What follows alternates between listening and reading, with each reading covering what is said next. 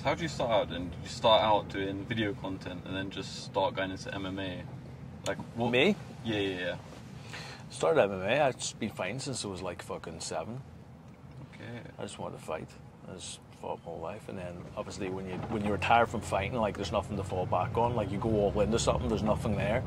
Like I lived in the back of a gym for 10 years. Like I sacrificed my whole life for fighting, and then had a fractured back, and then one day woke up and went, fuck, I've got nothing from this. Like I have to find some way to monetize it, some way to coach, some way to actually create a future for myself. So it was up to me to then find a solution, and that came from creating content and coaching clients online, which worked out thankfully, but it was, you know, quite a hard path. There's nothing people. That's what I say to people. Like this new, I speak from the experience of not actually having achieved my goals. So you can go down 2 paths. You can go down the easy path and not go towards your goals and just live a normal life, or you can go down and take the risk and the challenge. But even if you go down the challenge route, like you'll still end up in better place than what you will do than if you took the easy route. So you might not achieve your goal. If you go towards your goal, you might not achieve it, but you're still better off than if you took the easy route.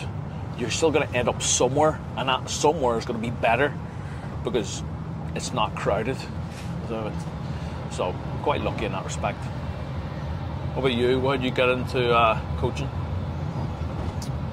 Various reasons, man. I just wanted to help more people. I think the main thing for me was just not allowing others to struggle like I did. And I shared this on a podcast the other day.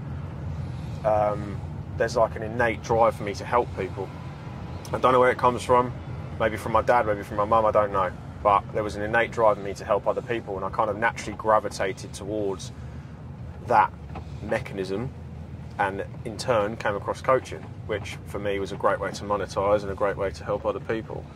How I found my niche was obviously a combination of fixing myself, as I was saying earlier on, but I never intended to become a performance coach or a sleep coach or anything. I just wanted to help other people, and I naturally had people when I was a manager in my old job, you know, working in motor trade.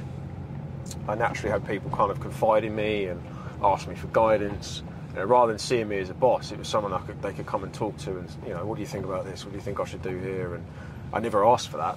It was just weird. It's just something that people. They are road close.